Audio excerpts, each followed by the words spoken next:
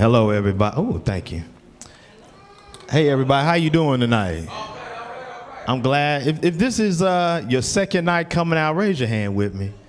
Praise the Lord. Did you have a good time last night? I got you out of here on time, didn't I? I'm not going to do that tonight. No, I'm just playing with you. I'm for real. We're gonna get out at 8. I'm trying to get out before 8. Amen, somebody. So let's remember, I said I preach about the 4 L's. Remember, we're going to laugh, we're going to learn, and then we're going to leave. I'm not a long preacher, so I'm going to go and get this thing over with. But I really want you all to hear what I'm saying today. If you haven't noticed, our subject matter for today has been trauma. Somebody says, why in the world are we talking about trauma? Because all of us have experienced it in some form or fashion. And you are either dealing with it or you're not. And so we want to give you some tools. We want to give you some information that can help you like kind of deal with those things. I also want to help that person who says, I don't need no help. All I need is God. We're going to talk about it. All right. So let's get into this thing. Our message for tonight is called Dear Brenda, This is How You Heal the Hurt. Dear Brenda, this is how you heal the hurt. Dear Heavenly Father, we thank you for your love. We thank you for your mercy. We thank you for your grace, Lord. And I thank you for each and every person under the sound of my voice. They could be anywhere they want to be, but tonight they're here. It's not by happenstance, no, Lord. It is by design that you have me here, that you have them here. You want them to hear a word. You want to minister to their spirit. You want to minister to their physical life. You want to minister to their needs, God. Lord, as my brother was singing earlier, there's something special going to happen here tonight. Miracles, blessings, things we can't even conceive, Lord, is going to happen tonight. Lord, continue to be with us. Lord, block the enemy. He's going to try to attack and tell somebody, you don't need to listen to this. Keep doing what you're doing. But Lord, inspire somebody tonight.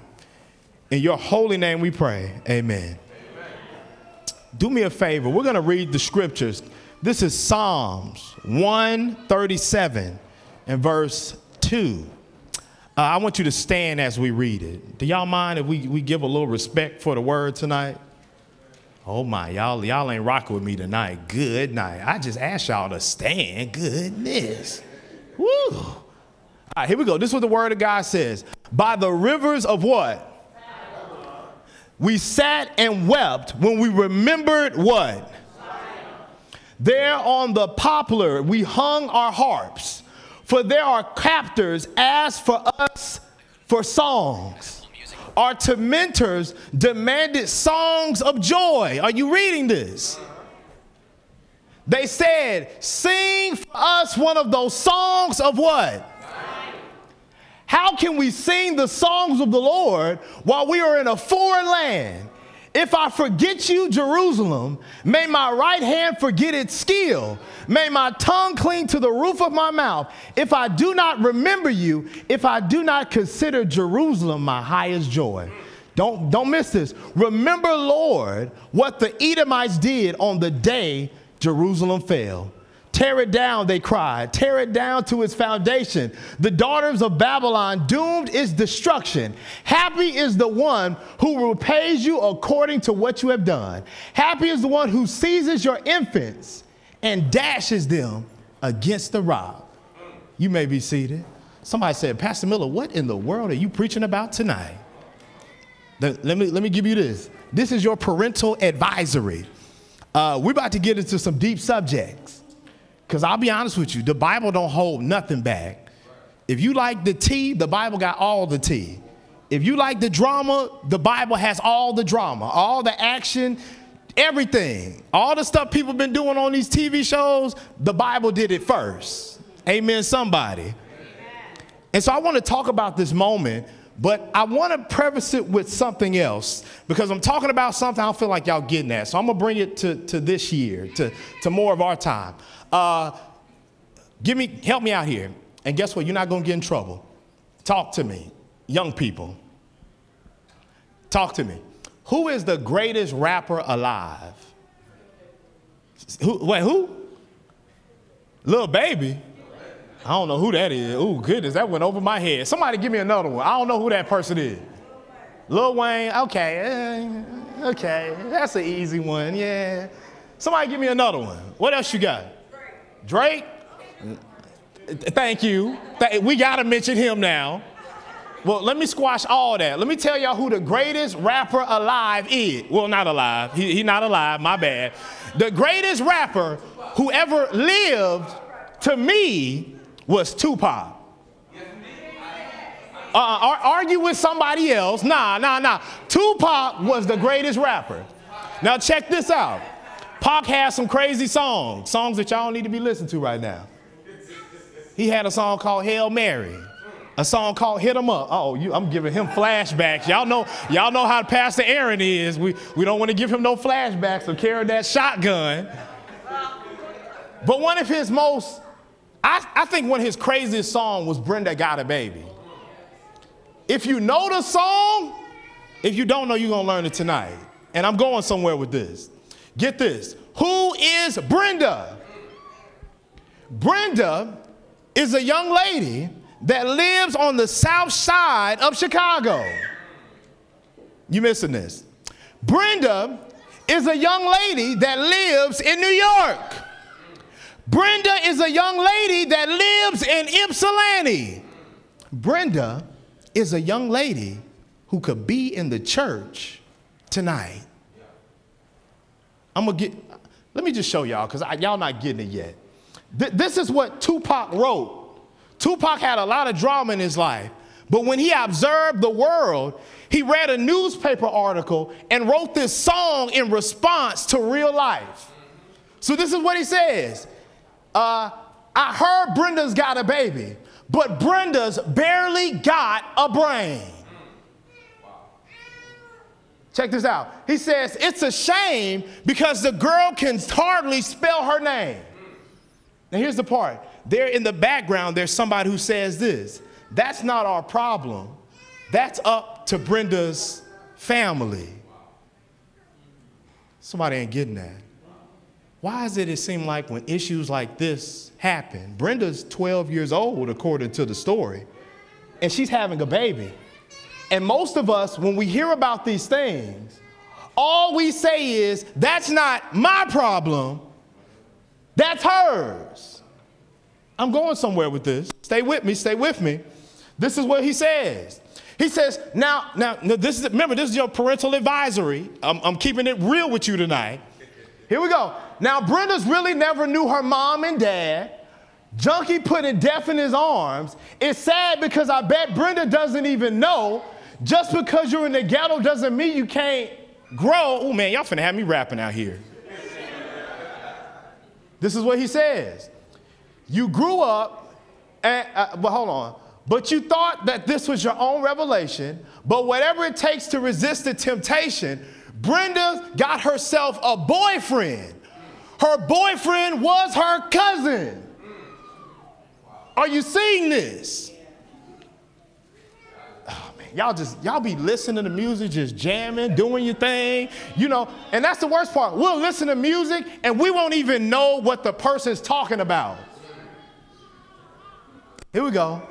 Now, let's watch the joy end. She tried to hide her pregnancy from her family, who really didn't care to see or care if she went out and had a church of kids, as long as the check came and they got first dibs. I'm preaching in here. Oh, my bad. Tupac is preaching in here. Somebody say, preach, Tupac. Now, Brenda's belly is getting bigger. No one seems to notice any changes in her figure. She's 12 years old, having a baby, in love with the molester who sexed her like crazy. Woo! Right? This was written in the 90s. But this is still going on today. Oh, man, if I don't got your attention, you ain't got a pulse right now. Let me help you out. Let me help you out. This is what he says. This is what he says. in love with the molesters who sexted her like crazy, and yet she thinks that he'll love her forever. And the dreams of a world of them two being together. She had the baby on the bathroom floor and didn't know what to keep or to throw away. So she decided to cry, and she put the baby in the trash. Y'all hearing this? Let me tell you what happens next. She didn't know how much the little baby had her eyes. Now the babies in the trash keep bawling. Mama keeps telling her it hurts, but she keeps calling. Brenda wants to run away. Mama says, you're making me lose pay. The social workers are here every day. Now Brenda's got to make her own way. Can't you go to her? She can't go to her family. They won't let her stay. No money, no babysitter. She can't get a job. She tried to sell crack, but ended up getting robbed. Now what's next? There's nothing else left to sell. She sees sex as the way of leaving hell. Wow. Some of y'all rapping along with me. It's paying the rent, so now it's not much to complain. Prostitute, found, slain, and Brenda was her name. She's got a baby. Now, before any of this goes over your head and you think I'm just trying to rap to you in here today, I've been giving up my rap career. This is what Brenda is dealing with. Check this out. Remember, we're talking about trauma, and I'm going to make it even closer. We're talking about trauma in black and brown communities. Brenda was molested by her cousin.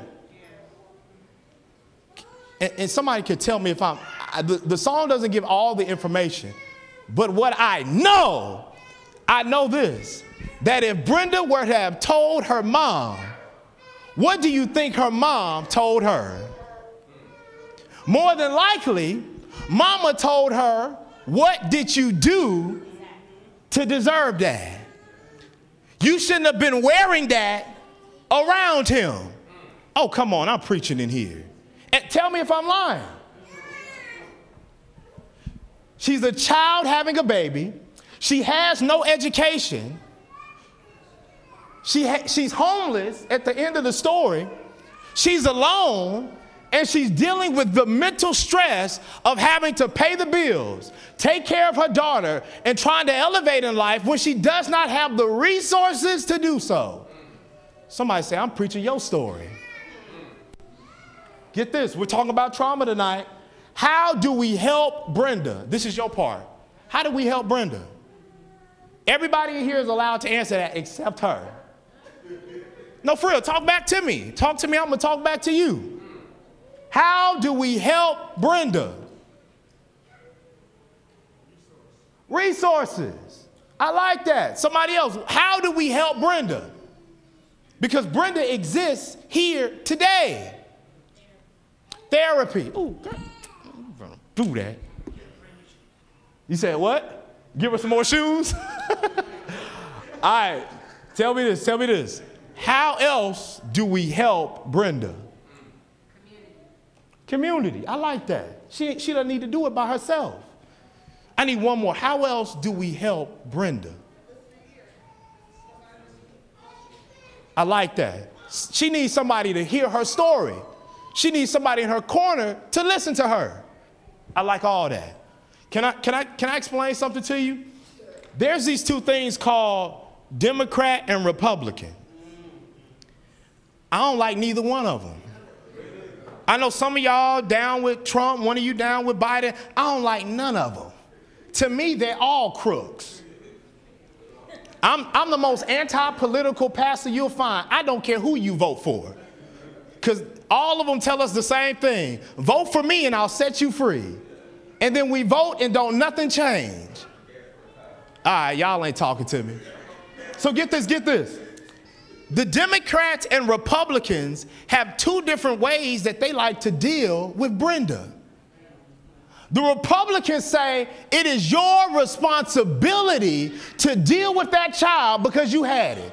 It's all on you. You know, it's your mama's fault. It's your daddy's fault. If they would have done right by you, you would have known how to take care of that child. That's how the Republicans deal with it. Y'all ain't hearing me up in here. But the problem, even though, guess what? The Republicans are right about one thing. when we make a decision, no matter what it is, we have to take accountability for our choices. Amen, somebody. But where they go wrong is the Republicans tell people that they ought to pull themselves up by their bootstraps, even though some of us didn't have bootstraps growing up. They ignore the fact that many of us grew up in homes in which we were segregated. Oh man, let me put it like this. Do you know that the hood exists not because of an accident, but by design? That people intentionally created the hood on purpose. Y'all not hearing me up in here. That for years, you need to read this book, wonderful resource. It's called The Color of Law. It's about how people with money redline communities. They force all these poor people into one community, even though people were trying to get loans, even though people were trying to move out. They forced people into communities. And crime rose, families deteriorated. And so the problem with Republicans are they ignore the reality of this world. They ignore the experience of black and brown people. But can we talk about these donkeys? I mean, these Democrats. Hear me out in this place. The Democratic approach to Brenda is this. The Democratic approach is, I'm just going to give Brenda resources. I'm going to overload her with food stamps. I'm going to overload her with stuff.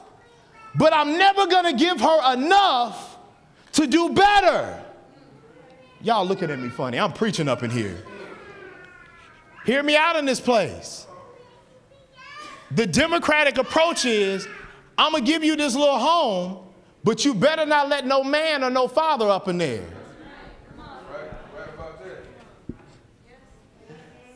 Y'all not hearing me. Think about this. God created the family for a reason.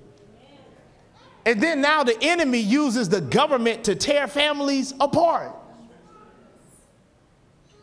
So guess what? In reality, the Democratic and the Republican approach are right and wrong. Guess what? Brenda needs resources. But Brenda also has to take accountability to be able to move forward. Here we go.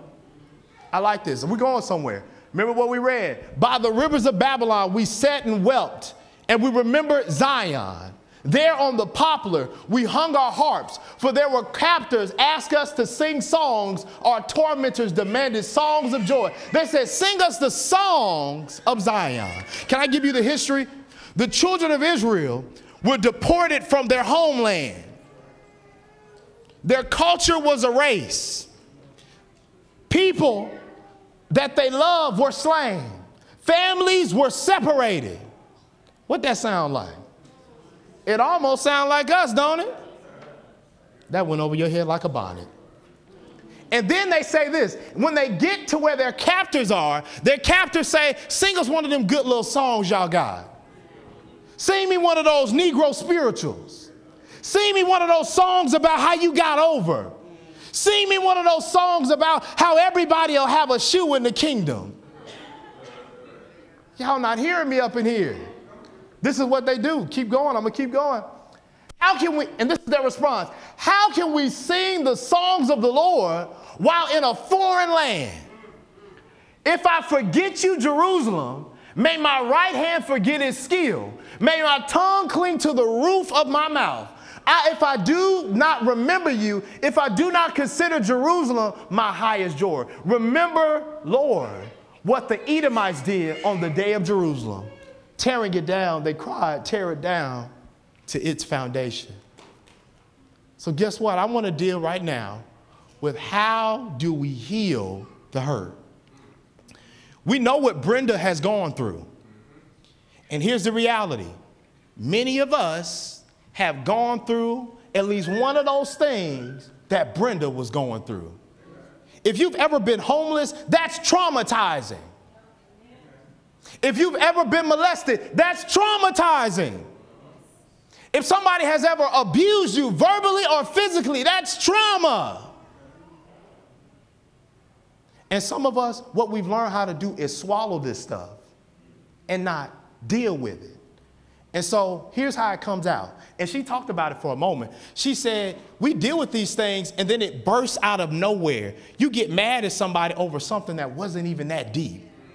You lash out at your kids for stuff that reminds you of your childhood. So we want to help you, give you some biblical tools and some psychological tools that you can move forward in this thing. Guess what? Anytime you talk about healing, it's always a process. Amen, somebody. Here we go. This is how we heal the hurt. Number one, own the injury. Everybody say that with me. Own the injury. Oh, my goodness. Everybody say that with me. Own the injury. Oh, my goodness. Y'all are smarter than a fifth grader. Y'all had me messed up for a second. I said, can they hear or not? What's going on tonight? Own the injury. Either you will own the injury or the injury will own you. Either you will learn to master that thing or that thing will master you. I ain't lying. Get this.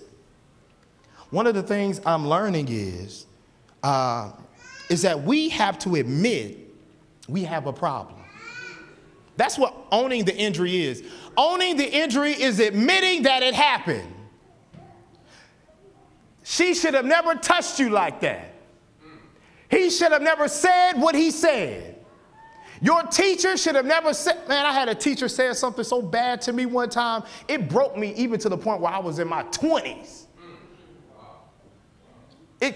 She said that I was slow, and I took that all the way to college. Had a degree, had multiple degrees, and still felt like I was slow. I am a little bit, but I'm good now. God working on me. But the thing is, you have to own the injury. You have to admit what happened. Here's the thing. Even though you admit it happened, it doesn't mean it was your fault. You just acknowledging reality. Y'all not hearing me. Let me show you what the Bible does. Here we go. I'm gonna show you this. Remember, Lord, what the Edomites did. You see what they're doing? They're owning the injury. They're saying this thing happened.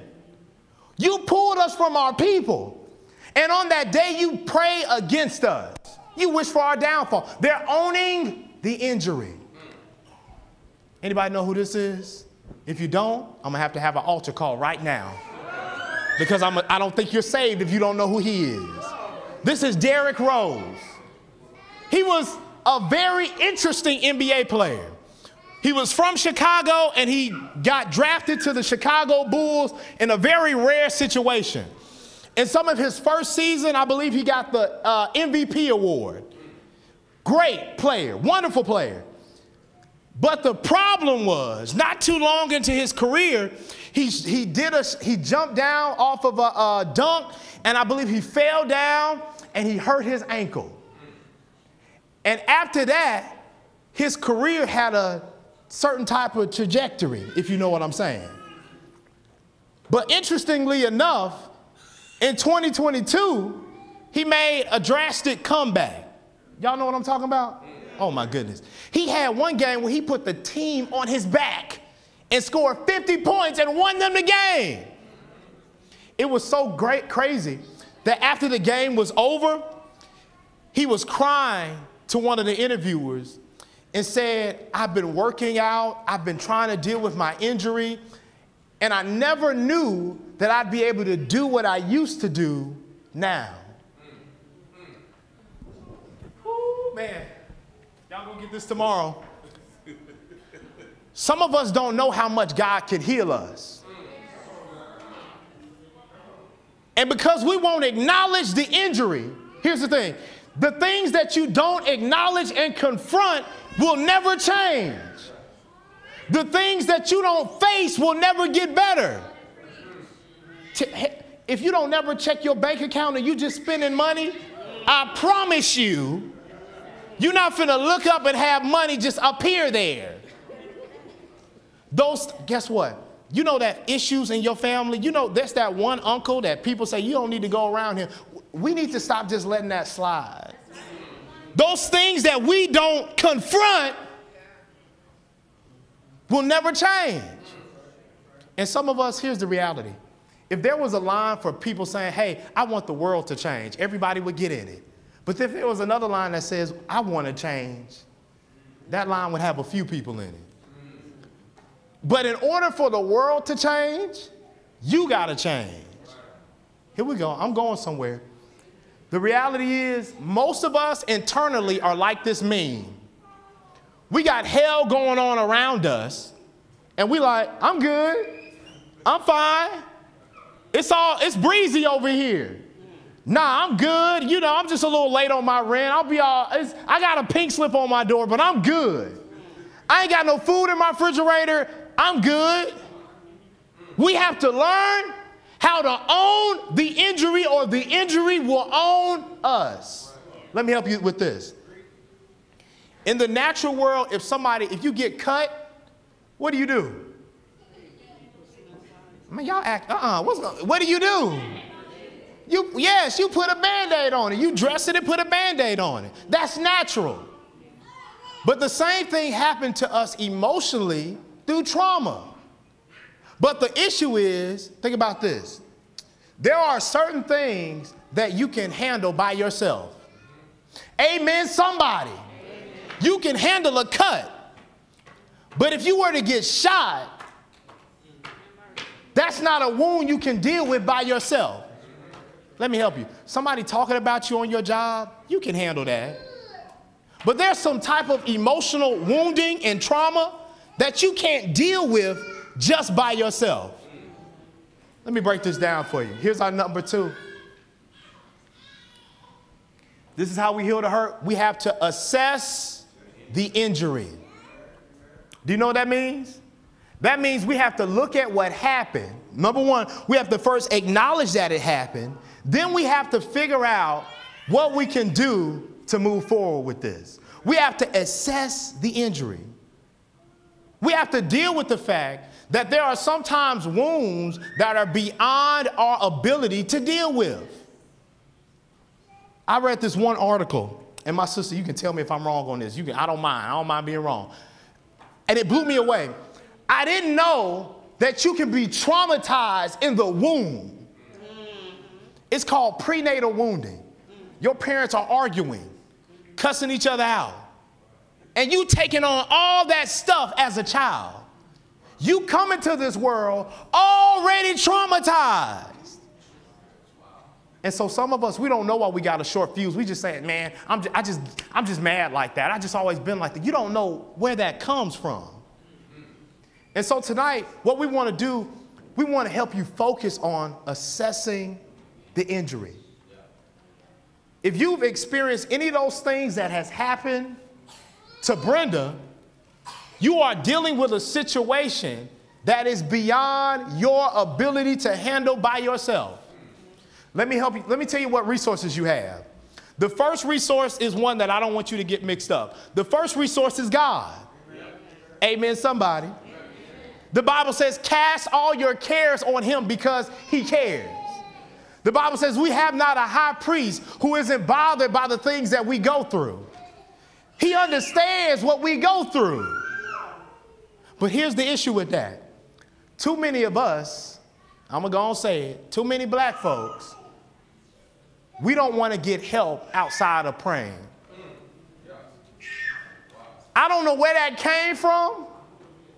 I don't know where it's going, but I don't think it's healthy. No, seriously. There's too many people who say, all I need is God. That's a lie. That's a lie. If all you needed was God, the church wouldn't exist. If all you needed was God, you wouldn't need a family. If all you needed was God, we wouldn't even need no type of reproduction, children. No. We need each other. And oftentimes we need professional help to help us deal with problems that are bigger than us. I know y'all, oh my goodness. That's all good. Y'all ain't got to like what I'm talking about. I'm going to preach tonight. Here's the reality of the situation.